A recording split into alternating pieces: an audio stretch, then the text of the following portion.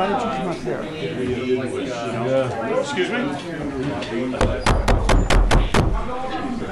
I pledge allegiance to the flag of the United States of America and to the republic for which it stands, one nation, under God, indivisible, with liberty and justice for all. Good evening and welcome to the August 10, 2015 Selectmen's Meeting.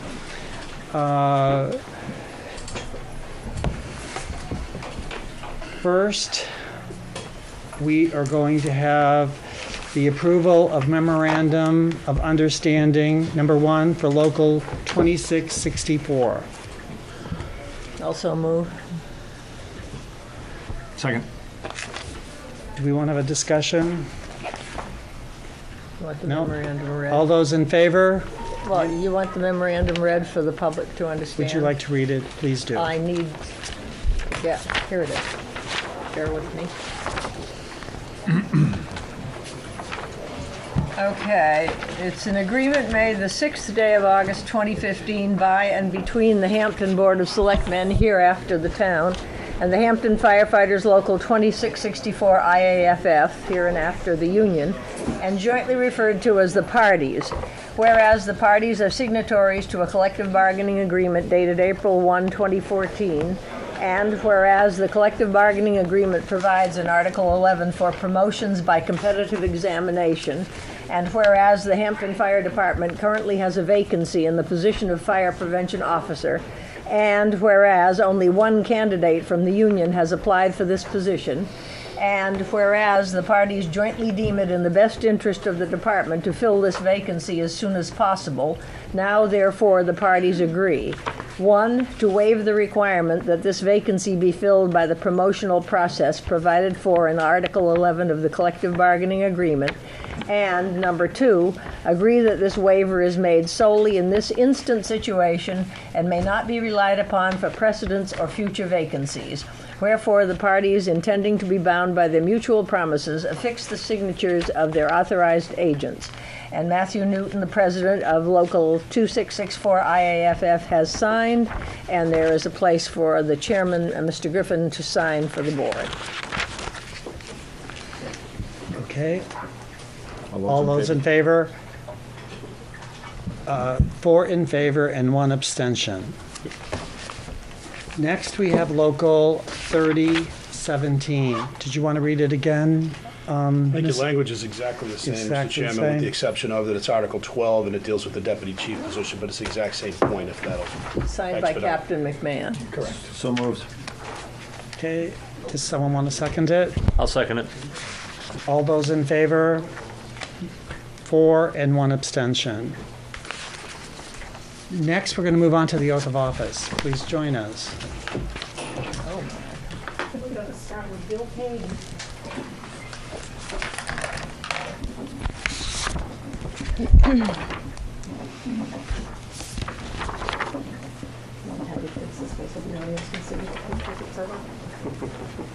From the town of Hampton in the county of Rockingham to William Payne of Hampton, New Hampshire in the county of Rockingham. Whereas there is a vacancy in the office of Fire Prevention Officer in said town, and whereas we, the subscribers, have confidence in your ability and integrity to perform the duties of said office, we do hereby appoint you, the said William Payne, as Fire Prevention Officer of said town. And upon your taking the oath of office and having this appointment, and the certificate of said oath of office recorded by the town clerk, you shall have the powers to perform the duties and be subject to the liabilities of such office until another person shall be chosen and qualified in your stead. Given under my hand this 10th day of August, 2015, Fred Welch, Town Manager. Raise your right hand, repeat after me. I, William Payne, I, William Payne, do solemnly swear do solemnly swear that I will faithfully and impartially that I will faithfully and impartially discharge and perform discharge and perform all the duties incumbent upon me all the duties incumbent upon me as Fire Prevention Officer as Fire Prevention Officer, according to the best of my abilities, according to the best of my abilities, agreeably to the rules and regulations agreeably to the rules and regulations of this Constitution of this Constitution and the laws of the state of New Hampshire. and the laws of the state of New So Hampshire. help me God. So help me God. Congratulations. Thank you.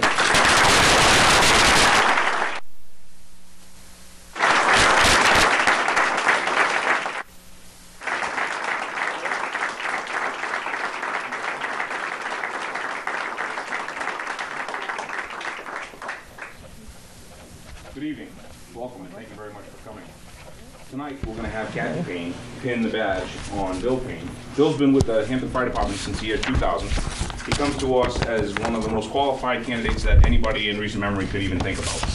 As a construction supervisor, as a firefighter, as an all-around great guy. We expect great things from him, and I know it's going to happen. So, ma'am.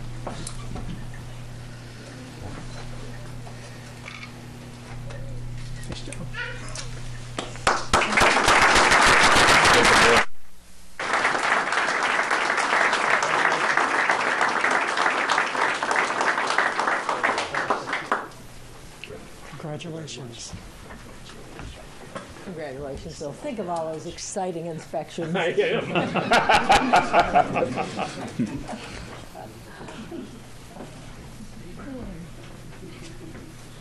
Bill Kennedy. Thanks. I think. Are you? From the town of Hampton in the county of Rockingham to William Kennedy of Stratham, New Hampshire in the county of Rockingham. Whereas there is a vacancy in the office of Deputy Fire Chief in said town, and whereas we, the subscribers, have confidence in your ability and integrity to perform the duties of said office, we do hereby appoint you, the said William Kennedy, as Deputy Fire Chief of said town, and upon your taking the oath of office and having this appointment and the certificate of said oath of office recorded by the town clerk, you shall have the powers to perform the duties and be subject to the liabilities of such office until another person shall be chosen and qualified in your stead. Given under my hand this 10th day of August 2015, Fred Welch, Town Manager. Please raise your right hand. Repeat after me. I, William Kennedy, I, William Kennedy, do solemnly swear do solemnly swear that I will faithfully and that impartially I will faithfully and impartially discharge and perform discharge and perform all the duties incumbent upon me all the duties incumbent upon me as Deputy Fire Chief as Deputy Fire Chief according to the best of my abilities, according to the best of my abilities, agreeably to the rules and regulations agreeably to the rules and regulations of this Constitution of this Constitution and the laws of the state of New and the Hampshire. laws of the state of New Hampshire. So help me God. So help me God. Congratulations.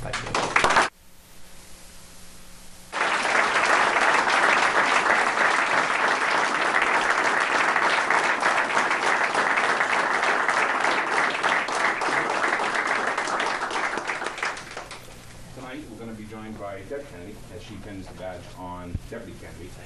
Bill has been with the fire department for 32 years. In that time, he's been acting as the acting deputy since November and doing an excellent job. So tonight, you know, recognize that. And Mom. Hi, Mom.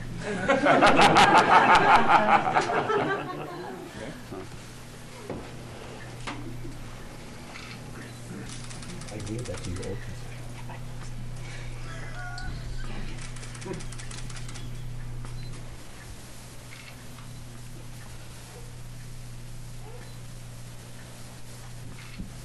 That's good.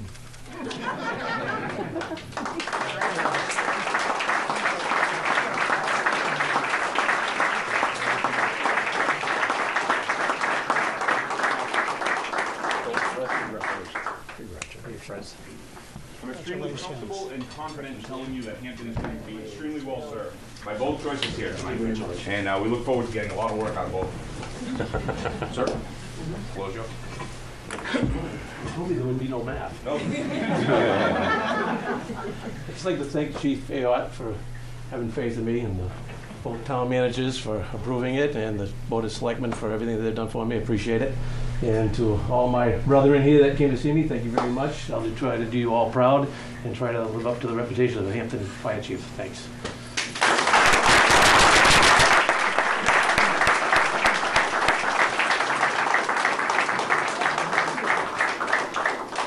Bill, do you want to say anything? Thank you all for coming. We appreciate it. Thank you, sir. Glad We it's- appreciate your help. We're glad that it's all going so well and we're in good hands. Appreciate it. How you doing?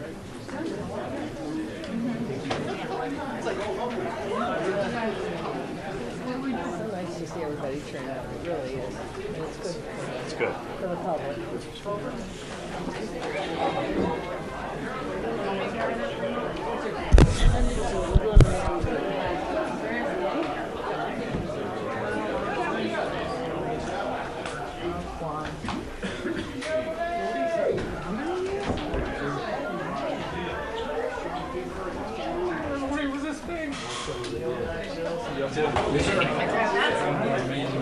Want me to carry?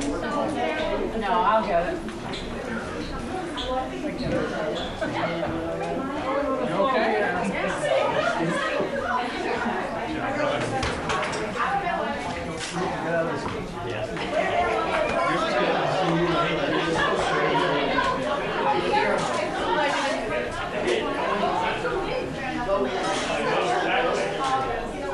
Next, we're going to have public comment. Mrs. Moore, you're first, I believe. That's a hard act to follow. Betty Moore, I'm with the Hampton Historical Society, and I've come tonight to talk about a couple of events. First of all, I want to mention that last July 18th, we had our 90th celebration, and it was a huge success. We had over 200 people attending, and I'd like to thank all the different organizations who came and spent the afternoon with us, from Experience Hampton to the Masonic Lodge to local authors, the Winnicott Alumni Association, Parks and Rec, the library staff, Experience Hampton. We had even Vikings. And just because all those people came, it made the afternoon really special. Now, on August 22nd, we are having another kind of celebratory event, and it's thanks to the cooperation of the Hampton Conservation Commission. We're going to do a marsh walk, and Ellen Gaethel will be leading us. We'll start at the museum, and we'll carpool to a site and take a walk and learn about this wonderful marsh that's right outside our door. There is a cost for this. It's $10 for adults and $5 for students. The other thing that's coming up is our annual pig roast on September 5th. It's our 14th year, and this is the way we raise the money to keep the museum going. Tickets are $20 and $10 for students. Children 8 and under are free. And we have this wonderful event, homemade desserts, homemade baked beans. The salads are provided by area restaurants. We have a wonderful silent auction. And Chairman Griffin is our 50-50 raffle person who every year outdoes himself. So we're looking forward to great things again with him this year. And on September 13th, we're doing our harvest repast at the museum, which is another kind of community event, and we talk about the herb garden that's there. For more information, people can just Google us on Hampton Historical Society and get all the facts. So thank you very much. Thank you, and thank you all for all that you do over there. Any other public comment this evening? Seeing none, we'll move on to announcements and community calendar. Mr. Bridle? Well, first of all, I'd like to congratulate Bill Kennedy and Fire Prevention Officer Billy Payne. I've known both of these guys since they started their careers in the Hampton Fire Department. And both of these guys will continue to do an excellent job and provide top quality service to the town of Hampton. I'd also like to send our condolences to the family of retired police officer Robert Campbell, who passed away a little over a week ago. Officer Campbell was a longtime police officer here who retired a number of years ago and was killed in a motorcycle accident a little over a week ago, and send condolences to his family. I'd also like to send the condolences to the family of Hampton businessman Bill McGuirk. Bill and his family have always supported their Hampton community, and he will sorely be missed by his friends and family, and also my family. And I'd also like to send a get well to Arthur Moody, who I heard is a little under the weather this week. Mrs. Wellesley? Yes, I drove up the new Exeter Road. It's nice not to fall into potholes. There were a couple of concerns on the side about drainage, but I will say as I went up Exeter Road westbound, I'm still seeing a lot of houses that don't have street numbers on them. So I may be nagging on street numbers for a while. It is important for your emergency services that your house show where you are. Mr. Bean No, sir, thank you. and Mr. Wardell? Yes, I'd like to congratulate the two firefighters too, and I also would like to say that it always says something about the town when we have promotions within the fire department or the police department, and all the other employees show up to support them. I think there's a lot of support and a lot of camaraderie in both those departments, and I think that's really says something positive.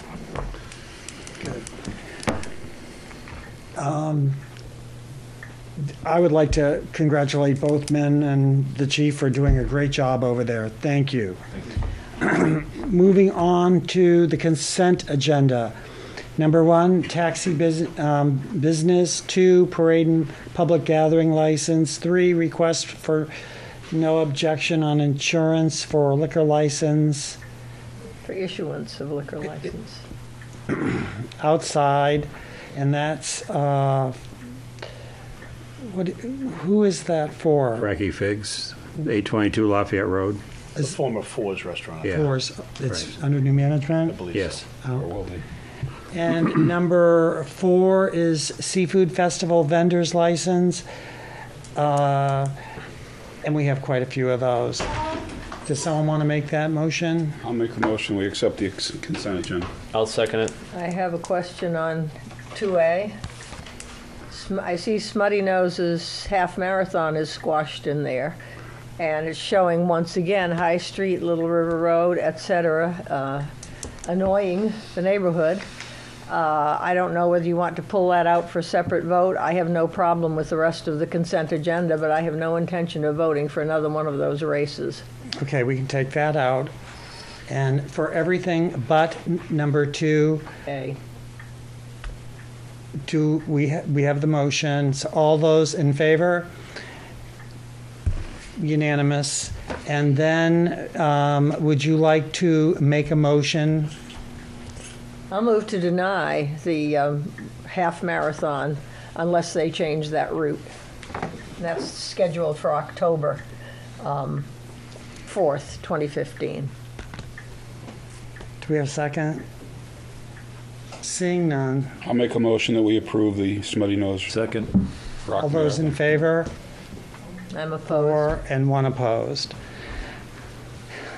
Next, we have the approval of minutes for July 27, 2015, public session. I will so move, Mr. Chairman. I'm just trying to find my copy. Here, I have 2 small corrections. Anybody second? I second it. Okay, on page 6, about halfway down,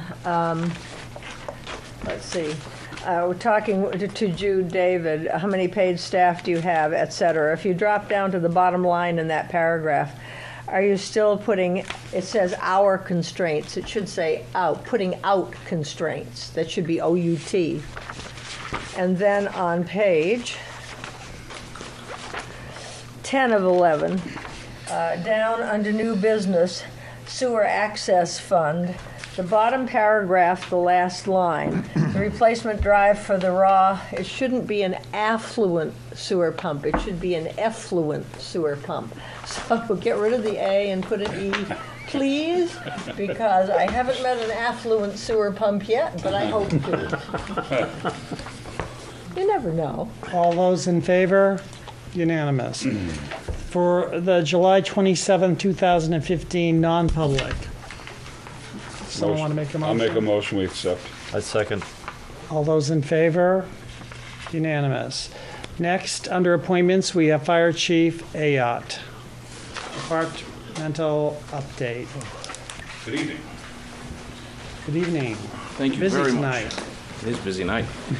I'd appreciate this. I appreciate this opportunity. Thank you for allowing us to come in and celebrate bringing our family into this forefront. It's extremely important to not only the community, I think, the fire department, and also their families. So I do appreciate it. Before I begin tonight, I'm going to ask the indulgence of Mr. Waddell. If you don't mind, sir, there is a couple of things here that I'd like to pass out. Each one. One of each, and one of each with... All right. Thank you. My apologies for not doing so in advance. We'll forgive you this time. Okay, thank you. I would like to thank you very much for allowing us to bring in Fire Prevention Officer William Payne and Deputy Fire Chief William Kennedy and their families in. The formal ceremony is a very meaningful time in their lives. It's being recognized for hard work. It's also being recognized that they're getting greater responsibility. And it's important for the families to understand that there's a role in transition that they're going to be serving in a different capacity. They get to see that. Deputy Kennedy will transition into a new role, but he's been performing this role since November. He was named Acting Deputy Fire Chief. He's performed admirably throughout that time in a time of great uncertainty in our fire department. His experience and leadership abilities are great assets to the community and to the department. Fire Prevention Officer Bill Payne is coming into a new position, completely changed from the actions of a firefighter. Mr. Waddell and I have had a conversation both online and offline about firefighting as a reactive force. And generally, the idea of fire prevention is proactive, and Bill's becoming a proactive firefighter now. This is not unfamiliar to him, this role. He's a construction supervisor. He owned his own company as the CEO of the company, and he's worked in Hampton for 15 years. The FPO, as we all know, is the public face of our fire department in the business community. They're responsible for preventing fires, and this is a proactive position. I've been here before speaking, and often loudly, about the fire department team we're creating. With the new additions of the Deputy Fire Chief and the Fire Prevention Officer, we're adding two very competent people that embrace the team concept wholeheartedly. I'm extremely proud, as a matter of fact, of Hampton Fire Rescue. As a whole, our team is doing very well. That said, we still have some that are recovering from various medical ailments. Several members continue to recover from various surgeries, and we hope to have one return at the end of the month. Since we last met, a lot has happened. We last met early May. We received news that firefighter Kyle Jameson was diagnosed with non-Hodgkin's lymphoma. He has met this condition head-on, and he has the most positive attitude imaginable. He has an indomitable spirit. He has had 5 rounds of chemotherapy and has 1 remaining. He's scheduled to receive a stem cell transplant in late September, and he has beaten back this disease and been told he's in remission. This outstanding news comes at a very opportune time because he became a new dad on June 24th as Mr. and Mrs. Mom and Dad Jameson welcomed a baby boy. We move forward with the purchase of a new Pierce fire engine pumper, and we'll begin the process of building in early September. We've gotten word on that. We've been quite busy as a service. In fact, when we spoke in February, I told you that this was a banner year, 2014. And 2014 was an all-time highest year for call volume. We're beating our last year's numbers. Our year-to-date numbers for fire calls are 1,386, and for EMS, 1,428. This is an increase of 12% over last year for fire-related calls and 2% for EMS. This comes at a time when the weather is not necessarily summery. We certainly did have wintry this year, but we didn't have full-on heat waves, and we're still beating our call volume. Fire prevention has been exceptionally busy. I've provided you with a copy of the spreadsheet we use, and we can go over it if you like, or if you just like to peruse it. This is the spreadsheet that we use to track open projects. This is a system I described to you in May, which allows us to visualize the work that needs to be performed while maintaining a log of what we have done in our completed jobs. As you can see, there's a great deal of activity as new projects are coming online, construction's taking place, and inspections for permits of assembly have been occurring. The daily ask of issuing fire alarm and sprinkler work continues. If you take one drive up and down the strip these days, you will notice that there is a significant amount of construction. In February, we came before you to change the fee schedule that had not been revised for several years at best. The change was based on information gathered from several communities. We used 5, and we made the cost of permitting commensurable to the work required with a review and inspection. Based on the new fee schedule that the board has adopted, we've seen a rise in revenue.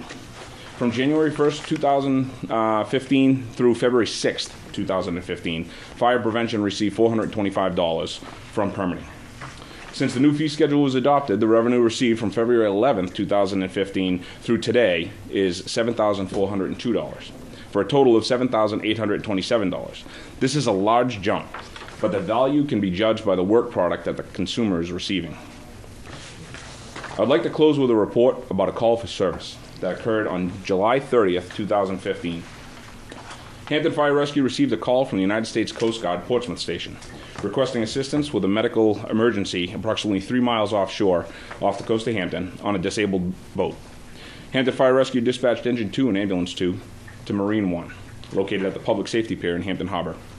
Marine 1 responded with Lieutenant Brian Weiser, paramedic James Squires, and firefighter Damian Seven, firefighter Dean Sonis, to the last known location of the vessel. There they found a 51-year-old male complaining of chest pain. Marine 1's crew removed the patient from the disabled vessel under moderate surf conditions. They began treating the patient inside the cabin, and a full cardiac workup was completed, including a 12-lead EKG. Marine 1 got on the way back to the Public Safety Pier, and while en route, paramedic Squires interpreted the 12-lead EKG and accurately identified that the patient was having an acute inferior myocardial infarction. This information was radioed to the ambulance crew waiting at the pier to take the patient to the hospital. A code STEMI, which stands for STMI, okay, or ST segment elevation myocardial infarction, was declared, and paramedic Don Tebow and firefighter Seth Butler made the notification to the Exeter Hospital, alerting the cardiac cath team. Once Marine 1 arrived at the pier, remember this is a 3-mile-out transfer, the 12-lead EKG was transmitted to the hospital using a Wi-Fi hotspot connection that we have in the ambulance. The crew that day provided excellent patient care as well as expert seamanship, which made a marked difference in this patient's life. Dr. Tom Wharton, a cardiologist at the Exeter Hospital, noted that because of blood work was completed, the patient had received an IV, aspirin, nitroglycerin, fentanyl, and heparin in a pre-hospital setting, and the crew transmitted a 12-lead EKG and called a code STEMI in a timely manner. That patient was brought directly to the cardiac cath lab and had interventions performed very rapidly. The hospital looks to conduct all of these procedures and intervene in under 90 minutes. They refer to this as the door-to-balloon time. The door-to-balloon time for this patient was 29 minutes.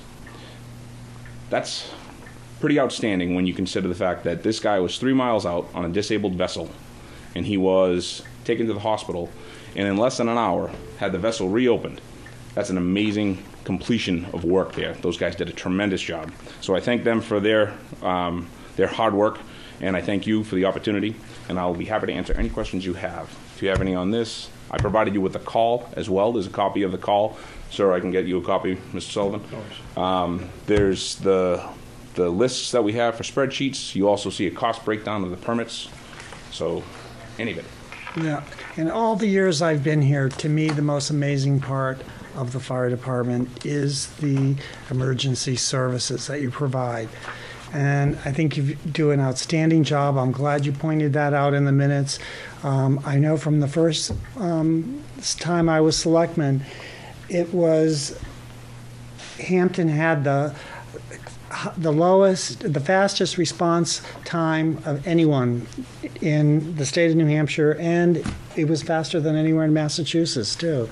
So I'm glad to see that this tradition continues. You telling me my guys are speeding, sir? I hope so. Talk to Chief Sawyer on that one, all right? Let's just say they get around. They do. Yeah. They do a tremendous job for sure. No, excellent job with this ambulance call and an excellent job with your report. Thank you. Yeah. Mrs. Wolseley. Outstanding report. And I did have a question from a constituent, which I was going to ask you, but you're psychic and you anticipated asking for an update on the fee receipts, which are great. I'm going to bore you very briefly with a little history because as a parent of 4 children in 1976, that Board of Selectmen was discussing removing the ambulance service, the rescue service from the fire department. So I marched into what was then the Uptown Station in the basement of the old courthouse, God love them, and I said, "What can I do? Oh, stupid me." Since that time, and we had firefighters Chenard and Ballou and Tommy Kotz and Dennis McGowan. I will never forget those 4 magnificent firefighters.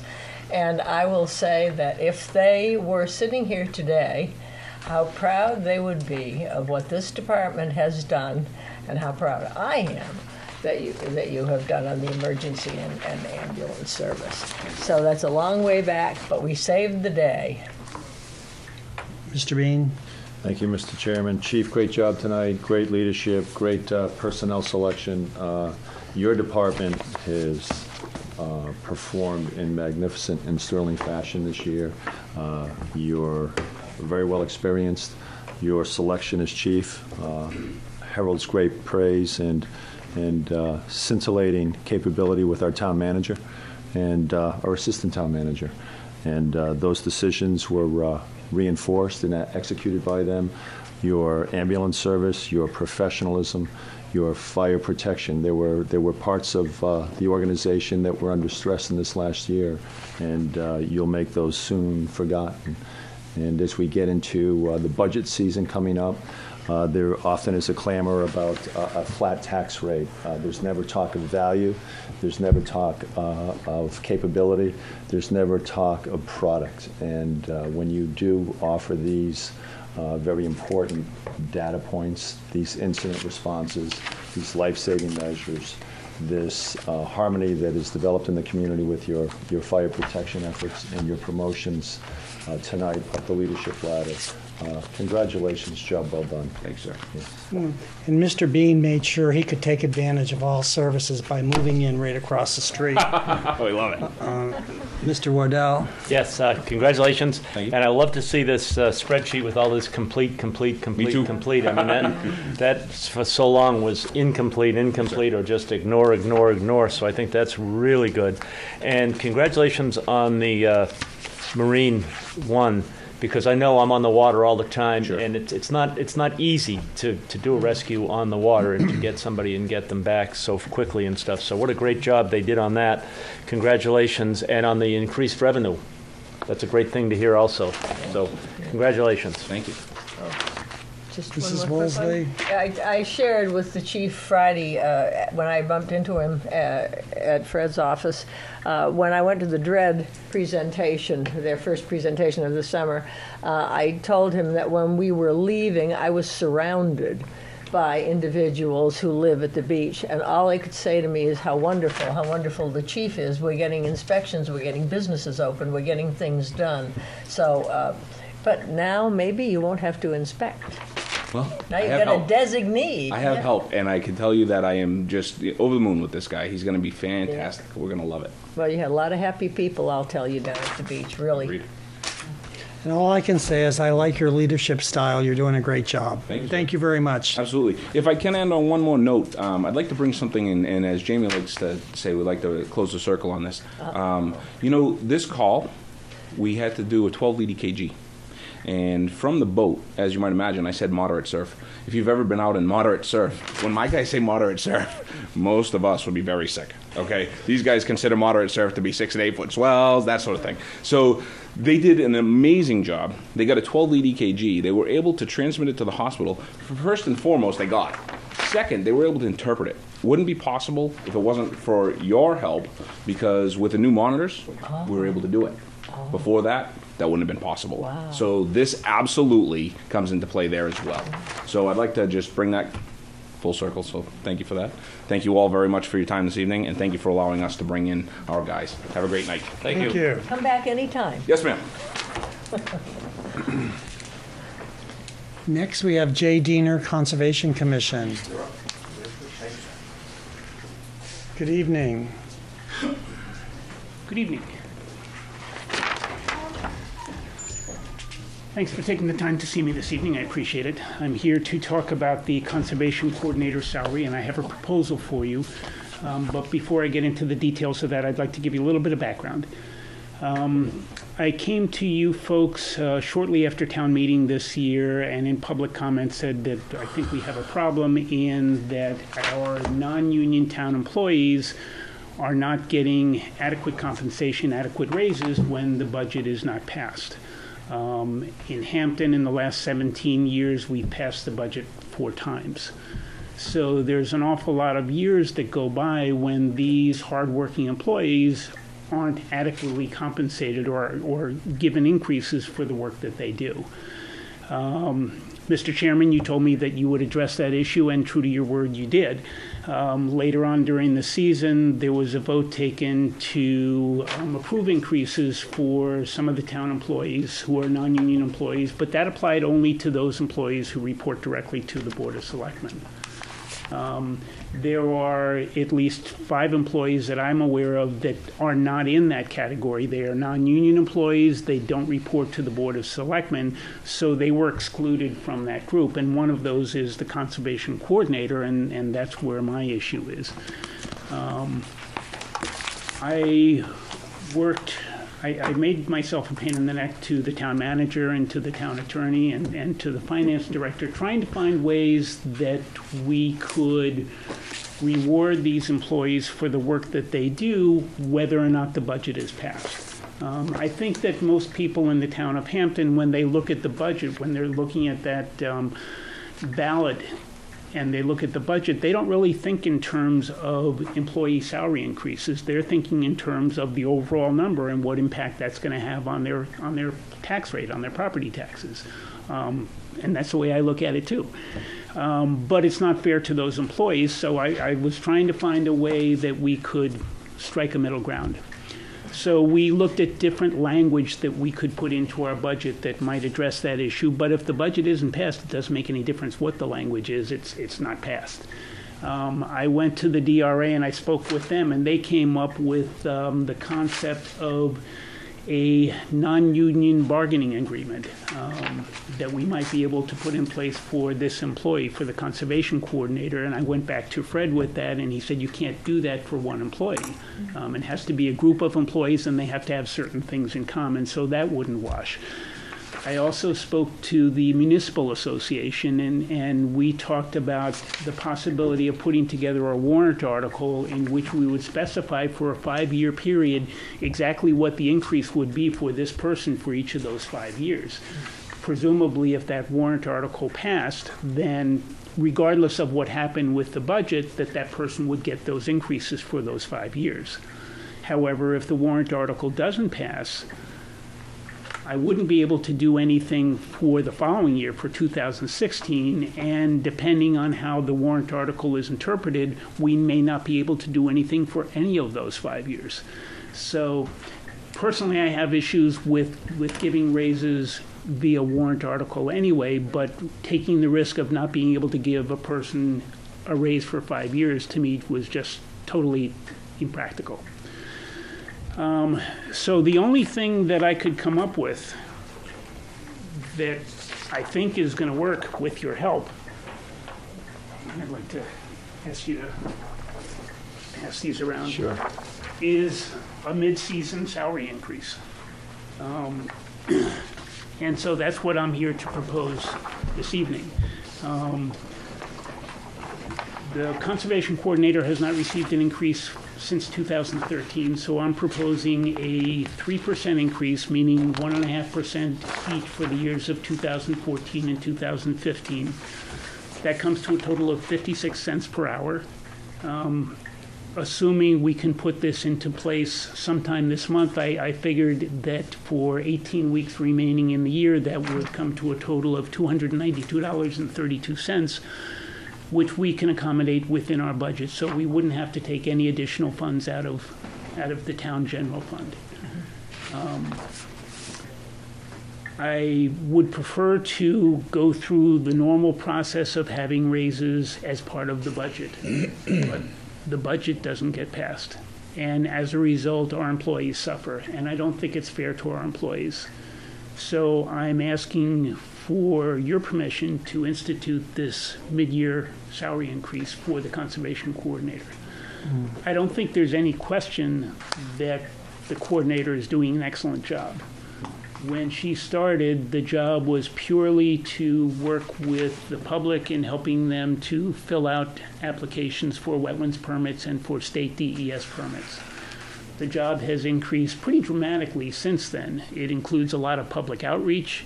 She's now working with the town planner on FEMA's CRS rating? The CRS, thank you, Community Service Program. She attends all of the PRC meetings. She reviews documents in town. I think she does an excellent job of communicating both with the town public as well as the department heads that she deals with in the town. So I don't think there's a question of whether or not the increase is earned. It's just a question of how we can make it happen. Okay, and why don't we bring this back and let's hear what Fred has to say about it. And I'm just going to go out there and say this too.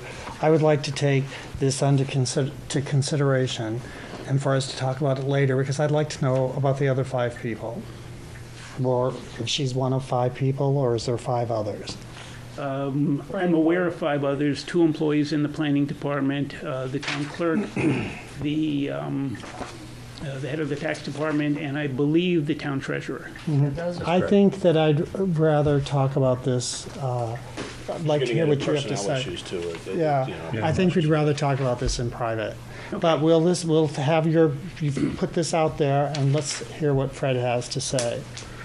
I think you ought to talk about it. It's an issue, and I've heard a number of issues brought up with regards to all of these particular offices, simply because every time we have a warrant for a budget, it doesn't pass just about every time. Something has to give somewhere along the line.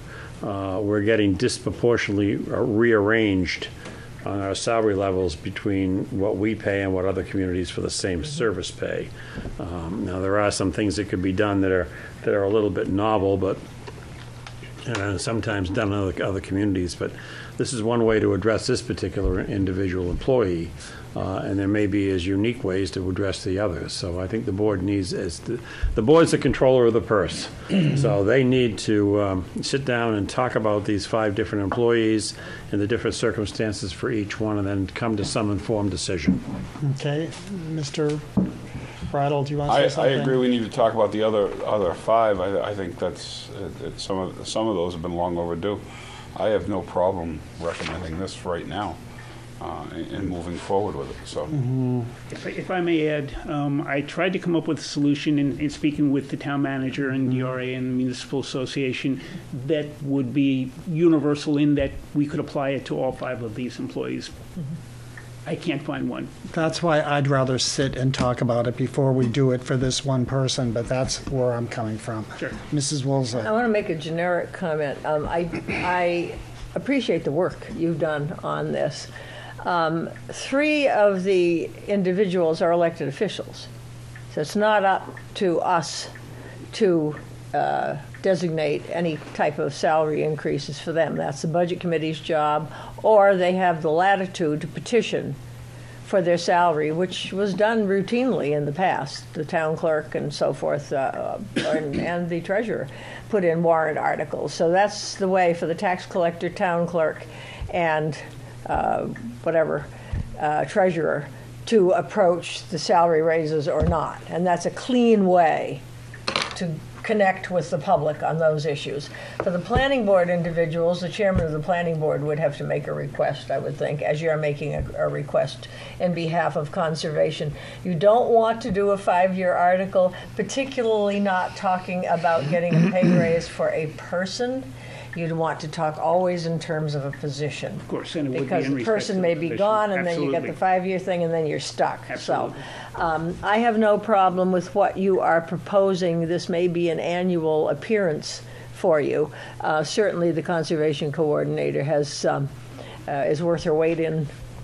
Well, maybe not gold, but some kind of currency, and she's really outstanding. And I had one person say to me, in conjunction with having a rain garden put in, that the conservation commission, the conservation coordinator, get in there, and she was digging with a shovel, and that she does hands-on. And I have great respect for her. So I would say case by case, and you may end up in here every year, or the conservation chairman, whoever. But for the time being, we're stuck. Mr. Bean. Thank you, Mr. Chairman. I support your intent to raise the salary by $292.32 for the remainder of the year, and I support the chairman's position that he wants to take this under consideration and discuss it soon and get back to you soon. Thank you. Yeah.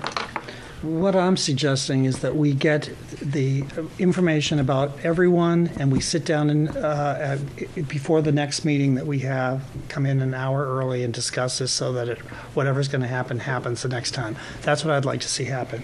But yeah, I support this. I support the intent, and support the intent of the chairman also, and of doing something comprehensively and getting it done the right way.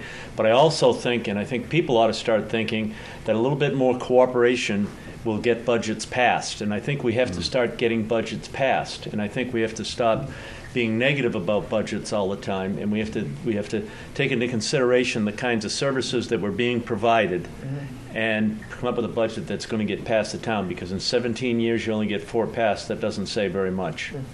And I think it's time we do things properly. And I'd like to make sure that that no one feels left out, that everybody, and I think now is a time when all the facts are in. In conjunction with, you'll have to contact Chairman McNamara of the Planning Board, because the other 2 positions that are being discussed here are the 2 Planning Board positions. You have 1 on conservation. That's it. I'm not going to touch elected officials. See, the town has never had. Did we get to okay that the town planner? Did we okay it, or it was completely done by the planning board? The position is under the jurisdiction of the selectmen. No, I understand that, but they were the ones that I was on the planning board, and they all deliberated and decided what They appointed the person. That's correct. But they decided what the pay raise was going to be. That is correct. And the pay and everything. Sure. But I think we should just settle this once and for all, so that we have an answer all the way, and I think we can have it within the next 2 weeks. That's how I would like to see it go. I think that's terrific. You folks are Is that obviously okay very with smart you? people. You have a lot of resources at your disposal. I would be delighted to have you work on this and come up with a solution that's workable and that's agreeable to everybody. And everyone here at the table can get in touch with Fred or Jamie, Mr. Sullivan, and ask any questions that they have, or they want to go in touch with the other departments, and so that maybe we can address this all together. That would be great. Or we'll know who needs to address it in the future. But just to clarify, excuse me 1 second, Jay, we're talking only the 3 positions, 2 on planning and 1 on conservation, and only related to this calendar year. I'm talking about the 5 people that he's discussed. No, elected officials. We don't. Okay, well, that's what we're going to discuss over the next 5 weeks, 2 weeks. I understand that too, Mrs. Wilson. You're not teaching me anything, but I want to discuss this so that we'll know where it's coming from the next time. We understand about Mrs. Cyphers, did put her warrant article or whatever, didn't she? She did. Yeah. So we're just going to deal with all these 5 people and see what we can recommend and what the procedure will be in the future, so we can recommend it to them. Is that okay with everyone? Fine with me. As Mrs. Woolsey said, if need be, I or whoever is the chair of the Conservation Commission could come back here every year and make the same request, but I'd really rather not. Well, that's what I mean. That We're way. going to So I have, appreciate the yeah, fact we're going to that have you're a looking plan for that, a better solution than that. yes. But sometimes Thank you for coming in. I appreciate it. Thanks for your time. Thank you. it may be a situation that's going to have to happen, Jay. Moving on to the town manager's report. Mr. Welch. Mr. Chairman, members of the board, I want to add my congratulations to Jane Cypher for her graduation from the New England Municipal Clerks Institute and her designated as a certified municipal clerk from the International Institute of Municipal Clerks. I asked Jane how many of these certifications internationally have been handed out, and there are less than 11,000. Wow. So that's a considerable number, considering the number of cities and towns in the world who are eligible to apply for this and to work towards it. The selectmen and the citizens of Hampton are invited to the American Legion Post 35 on September 11th, 2015 at 6 p.m. for the rededication of the Global War on Terrorism Memorial Monument. That's going to be on High Street, 68 High Street.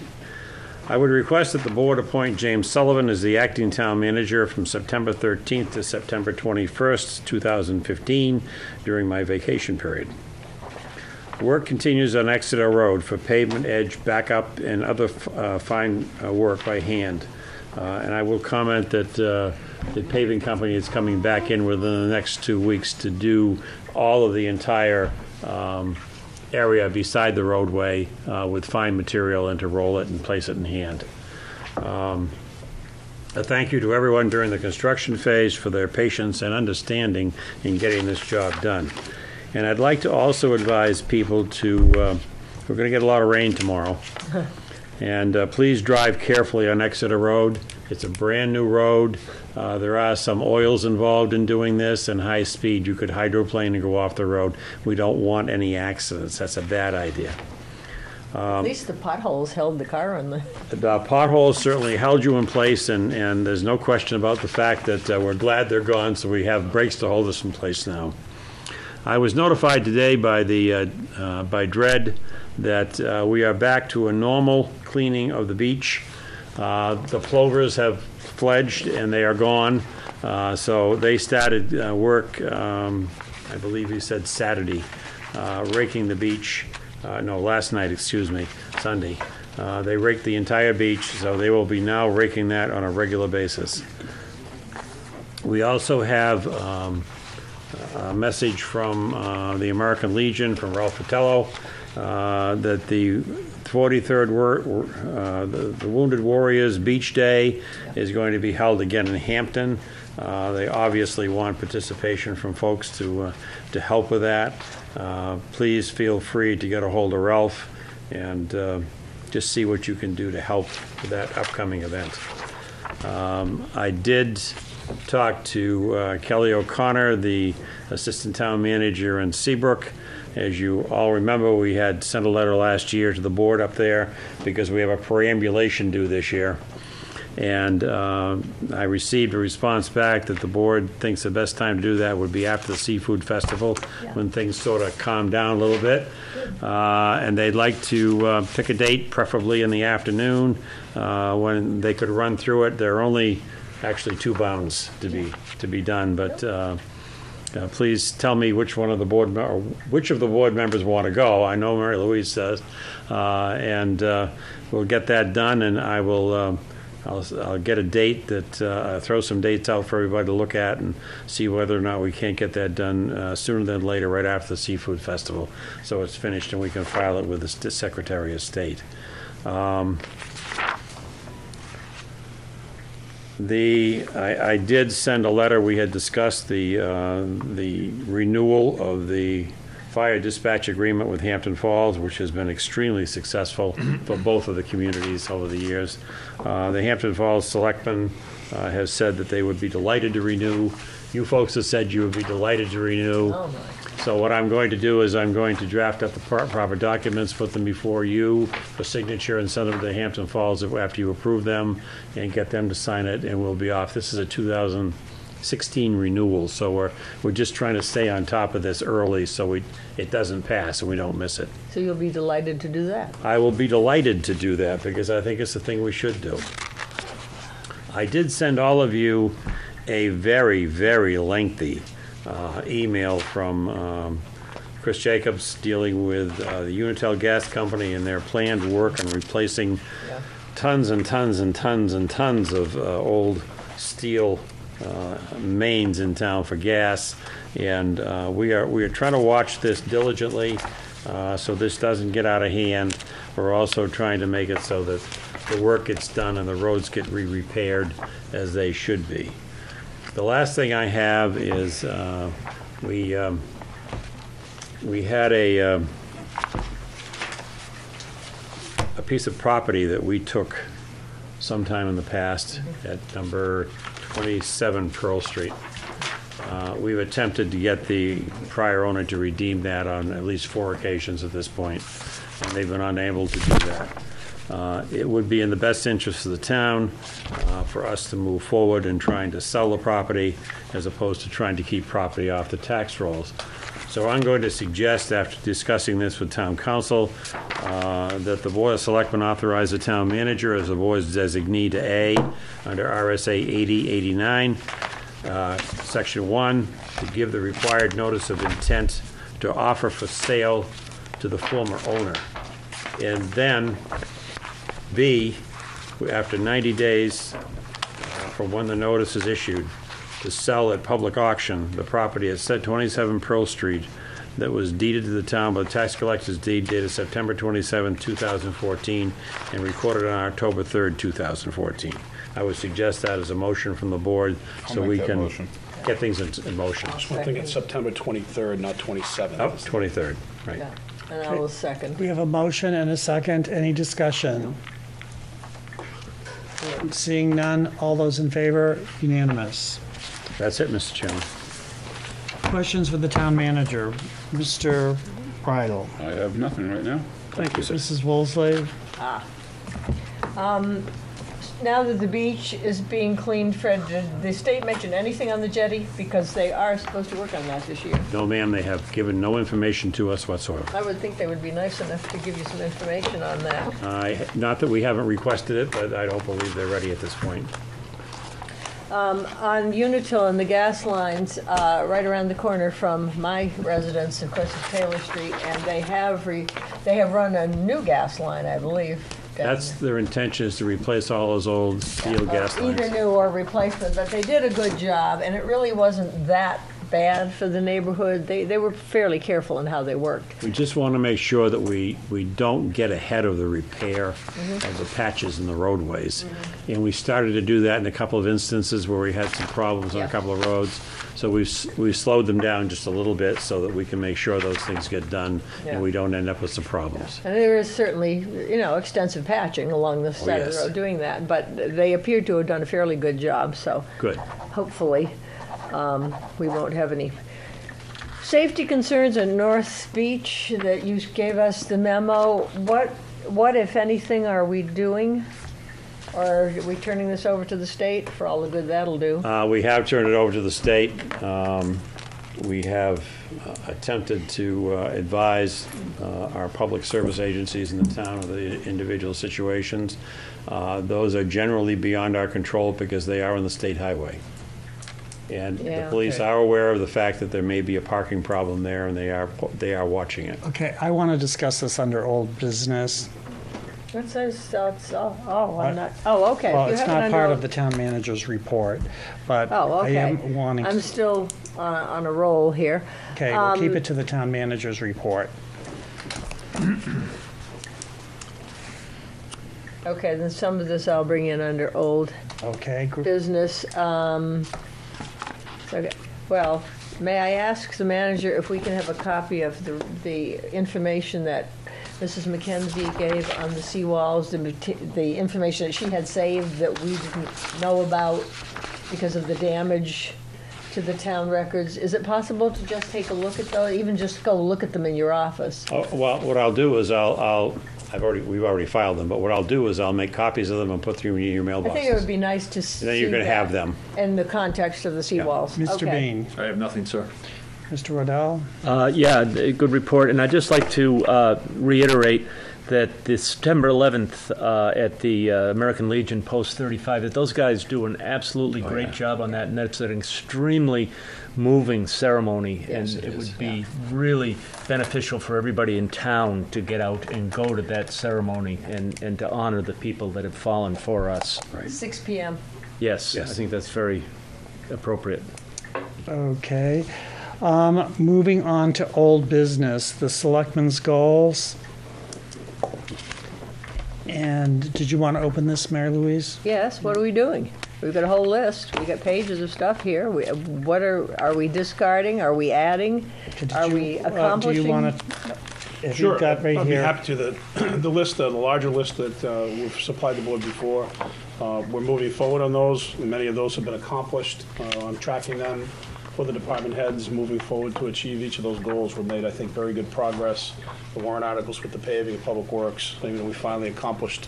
I don't know how many years we had toll, those, Fairfield and the other ones that have been on there, they're finally completed. Exeter Road's been completed. I think we're making very good progress on that list of goals. If I can give you an update, I'll put together a form and send you with the update of where we're at on those. I know I've had questions from the public on what this, for example, identify the number of selectmen committees and ensure all are properly staffed and operating under approved guidelines. I have been kind of waiting for that so we can bring people in. We're 5 months into this year. And then the number 6, discuss pursuing legislative and town meeting approval to borrow from the town trust fund. Can we drop that after our conversation with the? Yeah, I want a piece of that, Mr. Chairman. Okay, well, yeah, we don't need to be dropping anything from anything right now. Okay, well, let her discuss about the goals, and then we're going to move on to you. Well, I'm just saying I'd like to be able to go through these, and if some are no longer relevant, and also I have started a list of suggested warrant articles that at some point in time we need to review. We need to have the ducks in a row no later than the 1st of October. Time's creeping up on us. We've got a budget thing coming up, and we've got to make decisions here. And we've got a lot of, and I appreciate the detail, and I've held on to my list, but we need to be sitting down and discussing some of these things and get rid of them or add new ones or confirm the ones that you say are finished. I don't like leaving things hanging. So what other questions did you have, so it won't be hanging? Well, are we going to go through them one by one, or are we going to get a report yes, from this Jamie? is your time to speak. You want to go through the whole thing one by one? I just want, Jamie said he's getting things together and telling us what drops off. So do you have anything else to comment about? Well, I'd just like to ask, do you have anything further? Because you just gave us a little recap. I mean, give you as much detail as you like. I mean, I can give you, I think the best way is to, if I can give you a copy of the report that I'll put together with, the dates of accomplishment of where we're at. Some of them are listed as 2/3 complete, some are complete. But again, I give board confidence. We've been going through each of these. This is, to me, the direction you folks have set us on, and we're moving forward in that way. As you indicated, there are a number of issues that are for the board to discuss. Right. I've talked to the manager, and those are things I think you'll be seeing on your agenda in the not-too-distant future that you'll be discussing each one of them. However the board decides to move forward or not with them is up to the board's decision, but we'll put it forward to you. The not-too-distant future is like 2 more meetings this month and then the month of September. That's the not-too-distant future. Well, Under Public Works, develop and propose a plan for vehicle inventory, rolling stock to address that vehicles are used for proper functions and improve ongoing maintenance. I have suggested to the manager in conjunction with that we ask Public Works to color code the vehicle assignments.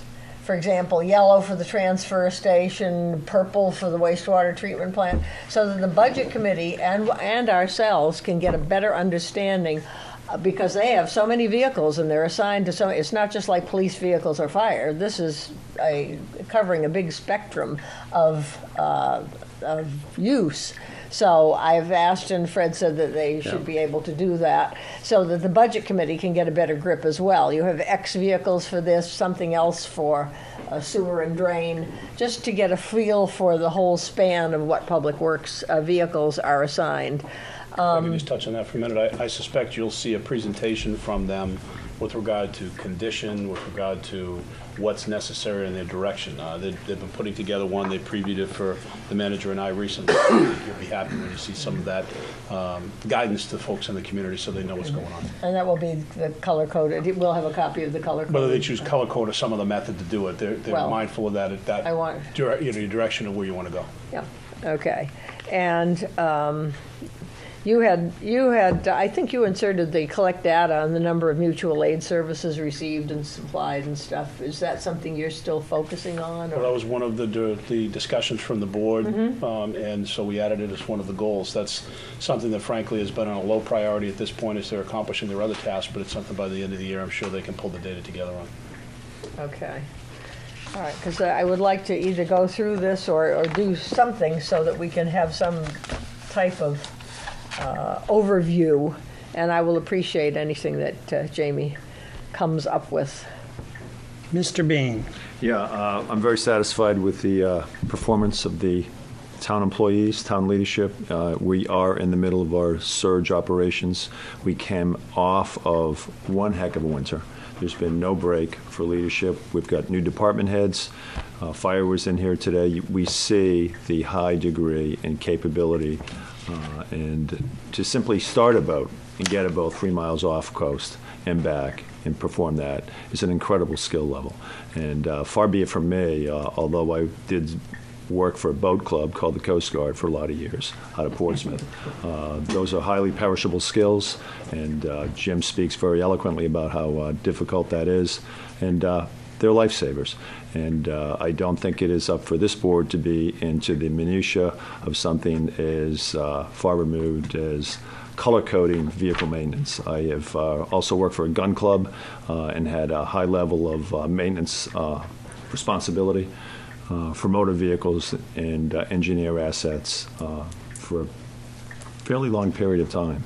And far be it from this board to be telling what highly paid, competent engineer professionals, civil engineers, and departments of public works folks are doing for their maintenance procedures and folders. And I would say that if we're color coding things, the next thing I would expect is Barney Rubble or Fred Flintstone to show up to supervise. So I don't want to be bothering our department heads in the middle of this very busy time. And I'm confident your leadership, the assistant town managers and the town managers, that we're hitting on all cylinders and we're doing very well and there is no crisis. Thank you. And Mr. Yeah, I Mordell. would just like to say that we came up with these goals. Jamie put them all together, sort of made a list, which was great. The accomplishment of the goals, I think we can visually see the accomplishment of the goals. When you go down Exeter Road, you can see one right away that's being done. And I'm confident on what's happening and on the updating of what we're doing. And I'm going to agree with Selectman Bean that I don't believe we should be getting into the minutia of color coding how a vehicle is used. I think we have a director of public works who knows his job, who can tell us what the rolling stock is, and I don't think we should be telling him or any department head how to do their job. I think we hire people who are competent leaders, competent employees, and we allow them to do their job. I spent 36 years in education, and the worst thing in the world was school committees telling teachers how to do their minutia on their job. It's not our place to do that. You hire them, you hire people with expertise, and you allow them to do their job. If they're not doing their job, you get rid of them. That's how I feel. Okay, and then I'm going to read these goals just so the people understand. Number 1 is contract negotiations, reach agreement with the various unions on terms for new contracts, underway and ongoing. Become more proactive in communicating with the public with regards to the value of service the town provides across all departments, ongoing. Better communication with the public on the budget and the need for various services. That's always ongoing. Number 4 is to facilitate a discussion and give direction on bonding a large number of additional infrastructure improvements at one time versus project by project. We're working on that to further that discussion.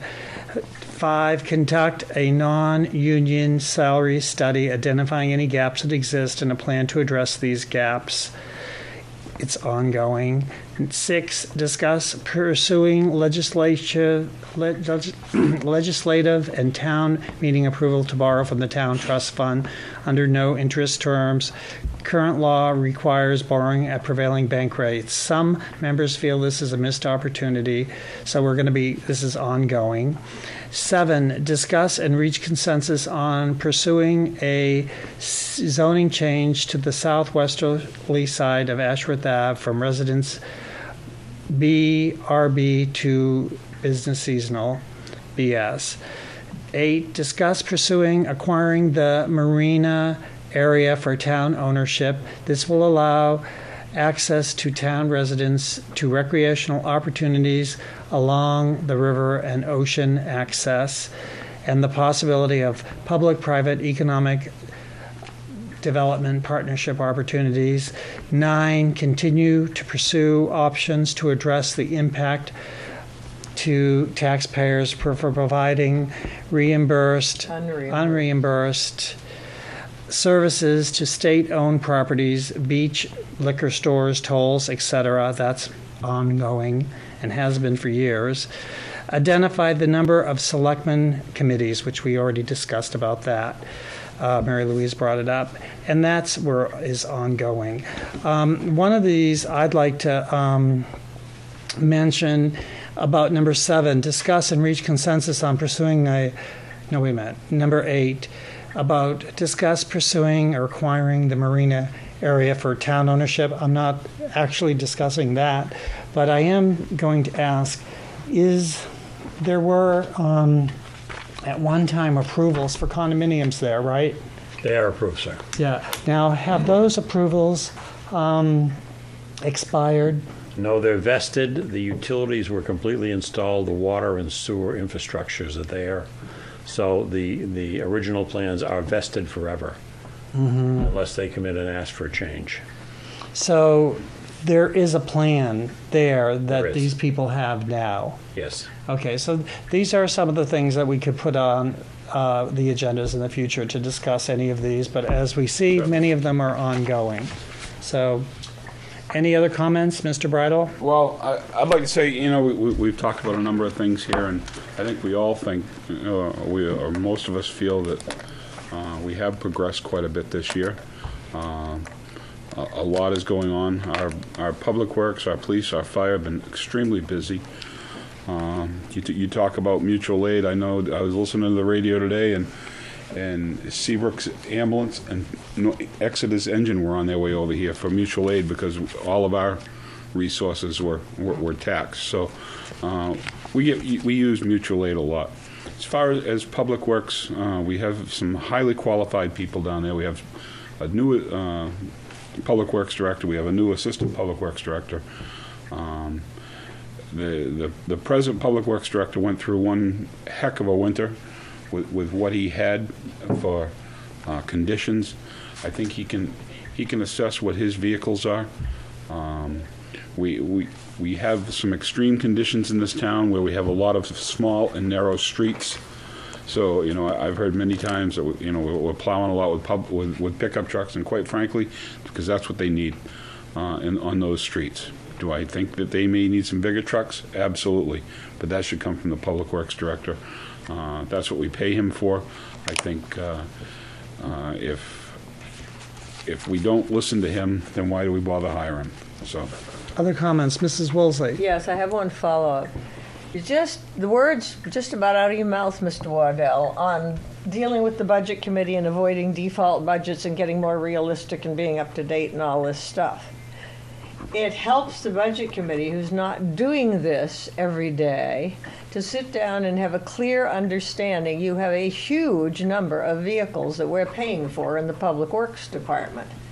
And if the budget committee, I think, can understand better how many vehicles are devoted to each purpose, because you have a huge spectrum of activity in public works. How many vehicles are designated here or there or whatever? I'm not trying to tell the public works director what to do, but I certainly think color coding to segregate the different areas of the department will be a tremendous help to the municipal budget committee when they sit down to look at the public works budget.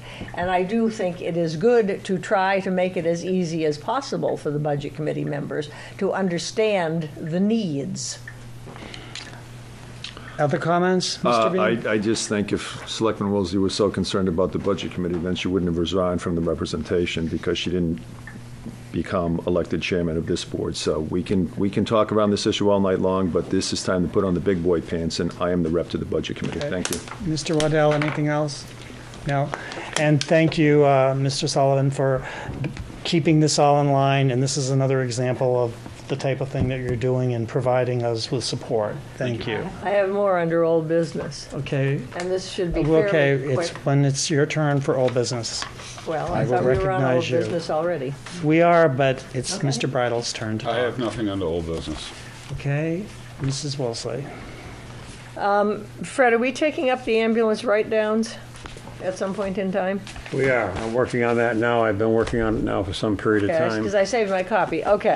Yeah. So we're not ready to do that yet. I'm hoping that your next meeting I will be Okay. ready to give you information so you can Because I get prepared appreciate to discuss the it. effort. It's something we certainly need to look at. Oh, yes. Article 16, Exeter Road, $320,000.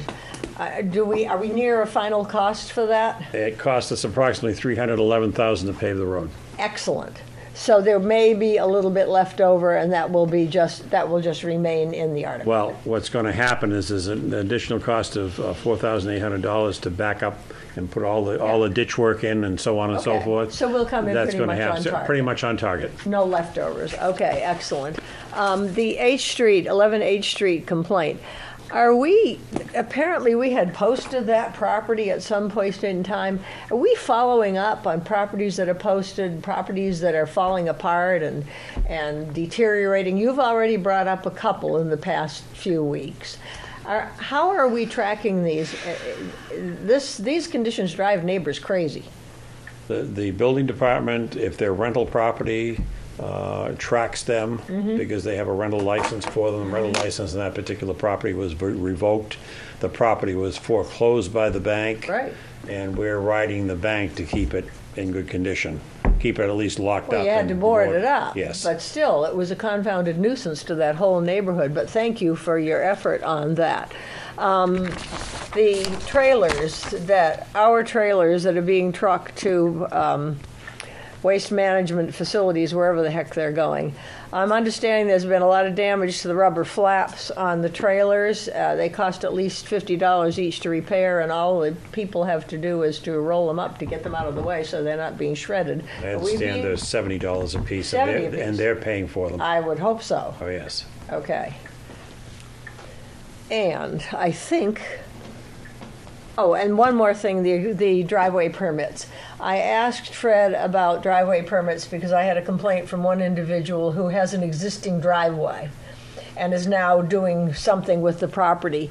And you explained that in the old days, the good old days, there was no record of where the driveways were going. Some of them are recorded, some of them are not. Right.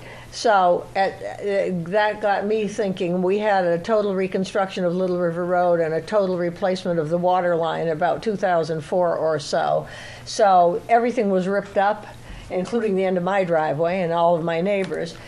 At that point in time, would that project have recognized the driveways because Public Works came and connected the ends of the damaged driveways to the roadway? Well- Would we have a record of that so that people, say, on Little River Road up to Woodland would not have to apply for a new driveway permit? I suspect not. First of all, in 2004, it was a selectman that was in charge of driveway permits and not the planning that board. was fun. In 2007, when I arrived, I informed them the statute was changed in 1986 by the general court, and they finally, after 2 years, enacted driveway regulations, so they didn't start the driveway regulations until 2007. Okay. So we're playing catch-up. Usually there what a way- happens, what happens usually is when they want to make a change to the driveway, or they want to make a change to the property that goes through planning or zoning or building, then the driveway permit comes into play, and we give them a new driveway permit. Would Public Works have a record of the construction, because it was a total reconstruction of Little River Road from Five Corners up to Woodland? They may. They could document that those were done and, Well, I don't believe that they documented any driveways in reconstruction. That's generally not what happens. so we'll get yelled at for not having recorded driveways or something. Well, that's not part of the town's obligation. Well, it is when you're forcing people to go for driveway permits when they're doing something. We're on their not. The property. legislature is. The legislature, well, it still applies to us. We have to enforce it. But I appreciate the information on that. Thank you very much. Mr. Bean. No, sir. Mr. Waddell? No old business, sir. Okay. For old business, I shared the concerns about the what is happening with what we talked about at North Beach and at the other end. They've decided which sides of the street have the signs gone up. Signs are up. Both the chief and the deputy chief have been up there talking to people, and we haven't had any humongous controversies at this point. They've worked out the fine tuning of all of those areas up there, Everybody seems to be happy. We haven't received any complaints, let's put it that way. And I think the chief and the deputy chief have done a remarkable job of addressing the issues to the people who live there by going up and talking to them. And things seem to be working very well. And what about the, what is the town right-of-way on a typical street there? Well, the right-of-way layouts on most streets are 40, the total width is 40 feet. Some is 50. It depends upon the individual street. Now, some of the residential streets, it's only 30 feet. So you have to look at, what you have to look at is the original subdivision plan or the original layout plan for the individual houses to see where the individual street widths are. Well, what about when the people are supposed to park? Are they supposed to park on the yards there or only on the road? Well, they can park obviously on the side of the road where parking is legal, and they can park in the roadway. If they want to park on their own property, they're free to do that. Right. They have a driveway which can't be more than 24 feet in width. Some of these lots, that's over half the lot. So all the grass that they have is their yard? No. The general, if I can jump in, as a practical matter from law enforcement point of view, we, without pulling out the maps and measuring, which is the most accurate way, we generally have always use the telephone poles. Right. If you look at a telephone pole, it's got to be in the right of way. Yeah. And my own property, I know I mow a 4-foot section that is outside of the telephone pole to the street. So I always thought that was my lawn too, but my new education, I found that it really isn't. So the telephone poles is a good example. It's a good guide. And generally what we're trying to do with what we did was safety was the primary. And that's the thing the deputy and the chief have been down there talking to folks. There's been some adjustments over, that's my lawn, that's yours. We're not trying to capture that whole area. We're still trying to stay to the paved portion of the road is where we want people to park. Yeah. And we know that that's a big stress point. The intention is park on that. The challenge for law enforcement, for the guys enforcing it, becomes when that whole frontage is paved, and that folks have been used to that being their driveway, which is the entire length. Those are some of the more challenging things, and they're trying to work their way through it. Our intention of the ordinance is parking on the paved portion of the town roadway on one side so that we can get through. Not to capture all the front lawns and all the others, that's not it. But folks generally should know the right-of-way is, and it's hard for us to enforce when the right-of-way is still part of the, quote, public way. Yeah, because there's been a brisk buying of flower pots. Yeah. Down there, and people complaining about it too. And again, we went through this, as you recall, many years ago. And I'm talking about the other neighbors. I understood. And when we went through a very similar thing when we reconstructed the road down on the main beach. As you recall, there were some really hard conversations about Green line. Well, the Green Line was one, but also when we rebuilt Ashworth Avenue, of a number of things that folks always thought was their property, really wasn't. We're not looking to go there to capture that. We're just trying to make it safe for the road. And that's what the chief and the deputy have been doing down there. And I think your comparison to the telephone poles is a good one. It's practical. It's practical. Yeah. Thank you. Rick, could we just follow up and see if that sign was put up on Boar's Head, the 20-mile-an-hour sign? Yeah, we follow up. We'll take a look at that. Yeah. Did anyone else have any discussions about the North Beach and has there been any other stuff going about South Beach or the southern we've received 2 complaints with regards to not doing enough on the South Beach. As you know, we did not go into White's Island and take a look at those issues. We are starting to look at some of those issues now simply because we received a couple of complaints from people that they've actually, in some areas, they've actually paved over the entire sidewalk right up to their property line, and they're parking multiple cars in there, which is a problem. So we need to take a careful look at what's going on there.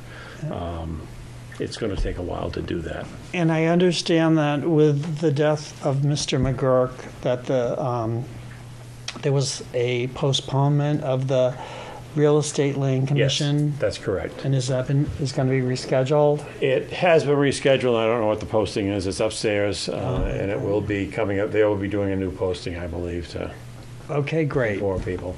Thank you. Any other old business? No, everyone said. So moving on to new business. Number 1 is amendment to Chapter 805 Vehicles and Traffic, Article 6 Fire Lanes. Mr. Welch. Mr. Chairman, there was a misprint in the ordinance dealing with the fire lane in front of the Shop and Save supermarket. So we have corrected that, so it's in proper language and it meets the same requirements as the other ordinances. And this is a fix. It's a minor change to the ordinance itself, but it doesn't change any parameters. So you need a motion for that? Yes. I'll make a motion that we correct the fire lanes I'll second it. as presented. All those in favor? Unanimous. Number 2 is amendment to Chapter 718 Purchasing Policy, Article 1. Mr. Chairman, there is a provision in RSA 447-16, which we thought we had addressed pretty well in the purchasing ordinance. But going back and reading it, and in hindsight, with all of the things that we have gone through in the last few years and doing bids and so forth, we wanted to make it very clear by putting this amendment in the purchasing ordinance that for the bids for the construction, repair, or rebuilding of public buildings, public highways, bridges, or other public works in excess of $35,000 shall, as a condition precedent to the execution of the contract, require the posting of security by bond or otherwise in an amount equal to at least 100% of the contract price. That's statutory. We thought we had it covered well in the ordinance, and then we've had some questions about it from bidders, and we'd just like to get the exact wording of the statute in there so there's no question. Yeah, that's good. I'll so move, Mr. Chairman. Second. All those in favor? Unanimous. And number 3, authorization to withdraw from DPW Equipment Capital Reserve funds for 2 vehicle purchases in the amount of $40,036. This is what we approved last meeting. They were, and the money was slated to come out of that particular account. There's currently $43,621.54 in that account. We haven't been replenishing it lately. I'll make the motion that we would go with the authorization to withdraw the... I'll second. That's the sewer and drain articles, vehicles? Yes. Okay. Yep. All those in favor? Unanimous. Number 4, street name request, Timber Swamp Road, Sweat Drive. What's this about? Mr. Chairman, the planning board had completed a subdivision approval for the Dunbars on Timber Swamp Road, and one of the requirements is that they had to have a name for a street. Captain Sweat was killed in one of our colonial wars. We're running out of names, so they had picked that name. They liked it, Sweat Drive, and they need the selectmen's permission to go ahead and put that on there so they can complete their 3-lot subdivision for their family. So moved. Second it. I have a question. Yes. On that. I was given to understand that they have a single-family house now there. Was that approved? I know Mr. Dunbar had his shop and so forth over there, but I had someone say they didn't think that was approved for a residence. His house has been there for a number of years. For many Been there a years. long time. The private residence been there for It had been there a 10, long 15 time. years anyway. He has 2 commercial properties. I know that. That, and then his proposed subdivision. Okay. Right. So I think that's fine. They went through that pretty thoroughly with the planning board. Okay, good. All those in favor? Unanimous. While we're talking on this, and we know the list is getting fairly Short. on the names. Yeah. Maybe we ought to take a look at that at some point. Yes. Of how we come up with the names. I know we've pretty much Exhausted it. exhausted the resources we had, and I think we ought to look at it so that people, when they're proposing a subdivision, at least have something that they can pick from. Yep. Okay, We have a very other- short list left. And yes, we need to do something to provide relief. Other new You business. can do Bridal, Waddell, Welch. No. Any other new All set, business? thank you. Mrs. Woolsey. Nothing New at the business. moment. Mr. Dean. Negative, sir. Oh, Negative. wait, one quick one. Fred, that Ma'am? I noticed when I was heading south a couple of days ago, Dearborn Avenue, the street sign is almost unreadable. When you're on Ann's Lane and you're making a right to get down Dearborn, it's an old sign. It's a long sign, and it's on the telephone pole. Yeah. And you can see D for Dearborn, and the other letters are almost indistinguishable. And that was out on Ann's. Yeah, yes, it's on the Ann's Lane end, not the High Street end. But I looked at it, I said, what the heck is that silly thing? Because I haven't paid much attention to it, but it's a really big, long sign going D-E-A-R, only the rest of the letters are really tiny. Maybe we could get something you can read better. You must have a chauffeur in order to see everything that you see. We'll have it replaced with a current federal regulatory sign. I'm all over the place every day. I can tell. Any closing comments? Motion to adjourn at 20:30. Brian, closing comment on August 17th, 2:30, up at the State House. There is a hearing on rooms and meals tax. Yes. And I think I would be able to go.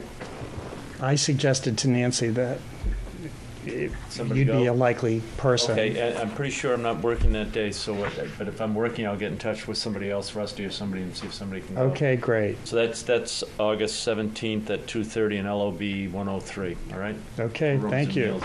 That would be great. They'll roll out the red carpet for you. Sure. And we have a motion at what time? 20:30. A second? Second. All those in favor? Unanimous. Thank you, gentlemen. Thank you.